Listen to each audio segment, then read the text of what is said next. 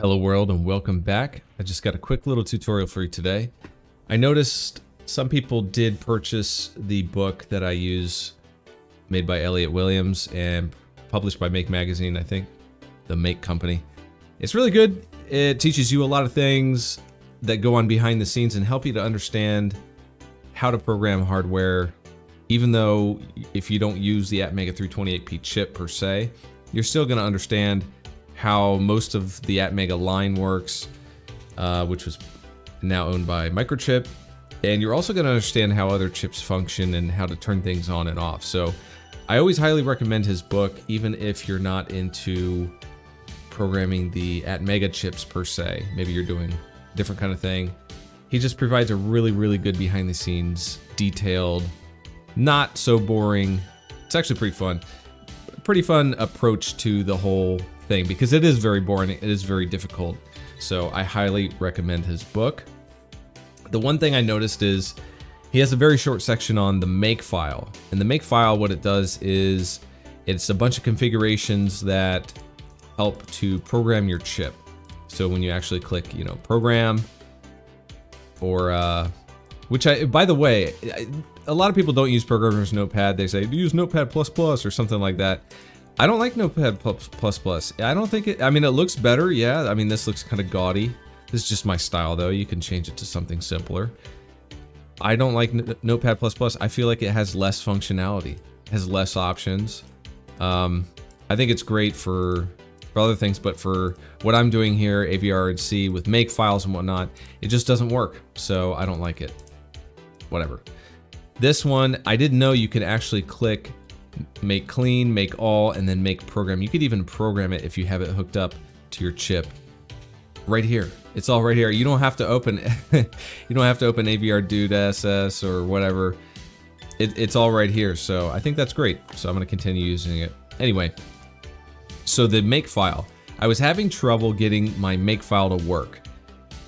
It couldn't find the header files that I needed. So the header file that I'm using is a serial communication header file, which was provided by Elliott Williams in that book. I don't know who the original author is. It may be him, but it works really well for everything that I've tried to use it for, and all the examples in his book, it works. And so I included it this way, just like he said. It has these quotation marks on it. And then I have you can see the overall code of what I'm trying to make that I'm gonna show you all how to make. And so I have my main, my loop, close it out, it's great, it's wonderful. And then I have my Makefile in the folder. Wait. Here. Actually, let me clean that out.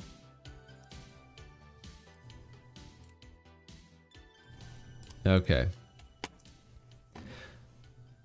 All right, so you'll see I have my decibel meter folder for this project, and then I have decibelmeter.c. Actually, you know what? I noticed. Anyway.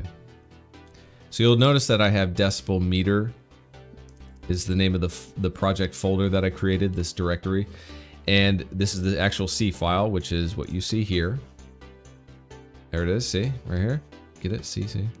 And here's the Makefile. So I just copied and pasted this, and you always got to make sure that it's up to date and it's pointing to that C file.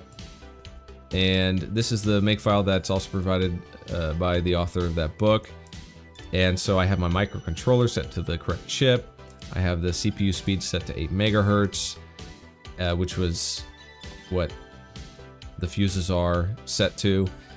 Remember, if you buy the chips from Microchip directly, they're gonna be clocked at 1 megahertz, and you just have to set the fuses appropriately. You can do it in the Makefile, or you could do it, I believe, you can do it in AVR Dudes right here. Right here, this is where you do it, and you can look up what fuses to set. There's a website that you can do it. So anyway, so here's your library directory. So this helps the compiler to string a line between your actual C program and the header file that you're trying to access. So what you have to do is you have to point it in the right direction. So by default, Elliot had, this means 2 directories above. Think of these as doors. This is 2 open doors, and then you're like walking, and then you open another door and you're walking. This is 2 directories above this folder. So if we go into this folder, you'll see it's in libraries, and it's right here. This is where I put it, and it was having trouble trying to find it. So you'll notice if I try to compile this program and I have it set to that path, it throws an error. And I'll show you why. See? It has an error. It cannot find that file, that directory, that file. It does not exist. The reason is, first of all, this is for Macs. A Windows computer will have backslashes instead of forward slashes. So that's the way the doors open. They open the other way on the Windows computer. You can just think of it like that.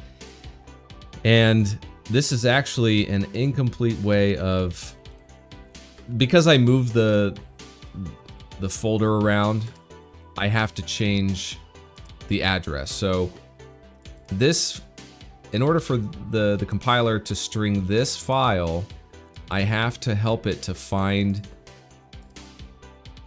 this file. This is the file that I'm trying to include. And this file is attached to this file. So you can go and you can see, yikes, right? That's also my color scheme, it's pretty bad, but you can see that this header file is pointing, it's just a template of functions that actually are more fleshed out in here. And you can see how complicated it is, and I'm very grateful that and thankful that somebody else did this for me. So don't try to reinvent the wheel if somebody else has already done it. So this is incomplete. So what I did was I compared where my actual folder was for that program file. So I went in like this. And this is going to work if you're using a different chip or, you know, something else. If you're not even doing hardware programming and you're having Makefile troubles, you can figure it out. I figured it out last night, and if I can do it, you can do it. So here's my actual folder here. So if I copy this and I put it into Notepad here. All right, so this is the actual folder. So where's the common thread? It's up to here, right? You see that? So anything up to there, they're sharing the AVR folder together. So what I need to do is I need to point to this. That's all I gotta do. So I Control C, copy that, and I'll plop it right in here, right? It's not gonna be able to find it still. Can you guess why? So if I clean that out, make it. See, it still throws the error. The reason is because I need to tell it to go. So the door is open, but it doesn't go out of the door. You have to tell it to go out of the door. That's what those 2 ellipses are, those dots. Save it, make clean, make all. Boom! Done! It found it. That means it found this header file, because what I did was, and now you can see all the files that it created for the toolchain.